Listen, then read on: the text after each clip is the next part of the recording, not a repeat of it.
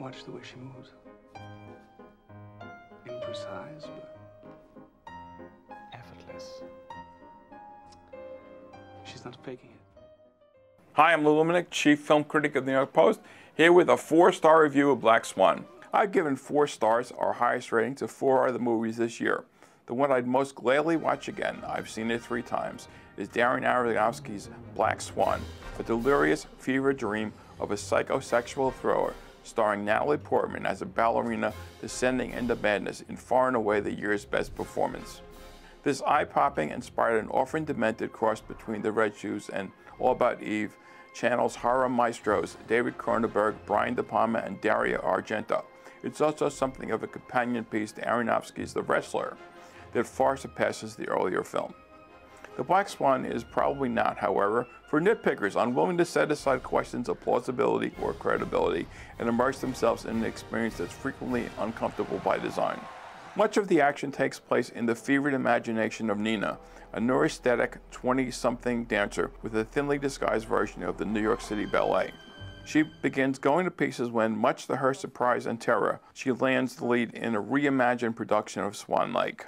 It's a perfect storm of disaster for the self-mutilating and cripplingly insecure Nina, who lives with the infantilizing single mother of failed ballerina played by Barbara Hershey in a claustrophobic Upper West Side apartment full of stuffed animals. Magnifying Nina's neuroses is Thomas, the company's imperious and lecherous dance director played by French actor Vincent Cassel. He repeatedly expresses doubt about her ability to play the more challenging part of the ballet's dual role, the Black Swan, who tricks the prince into thinking she's the White Swan.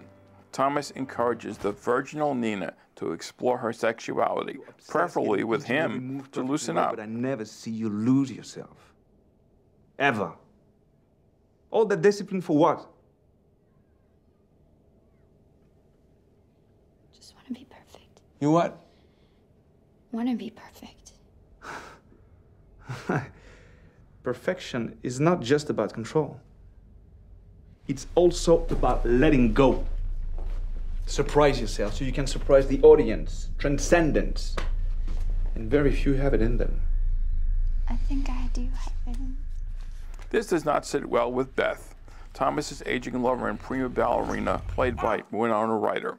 Thomas helpfully suggests to Nina that Beth's self-destructive streak makes her work on stage more interesting. The greatest threat to Nina's sanity by far is Lily, a sexy, hard-parting newcomer to the company, played by Mila Kunis. Nina quickly becomes convinced Lily is angling for her job. In the movie's most talked about scene, the two have some steamy girl-on-girl action after Lily gets Nina drunk and drugged the night before a dress rehearsal. Or is it all a fantasy going on inside Nina's increasingly paranoid head? Either way, this is one ballet movie that women won't have trouble getting their guys to attend, even if a lot of it is about women's issues with aging. Cassel, Kunis, Hershey, and Ryder are all terrific in the year's best cast movie. The huge triumph, though, is Portman, a prohibitive favorite for Best Actress Oscar for her dazzling tour de force as the skeletal and tortured Nina. Black Swan, which repurposes and sometimes remixes Tchaikovsky's immortal music to truly striking effect, is my favorite film of the year. So to repeat, I'm giving Black Swan 4 stars out of 4. I'm Lumenick. You can find my reviews at nypost.com.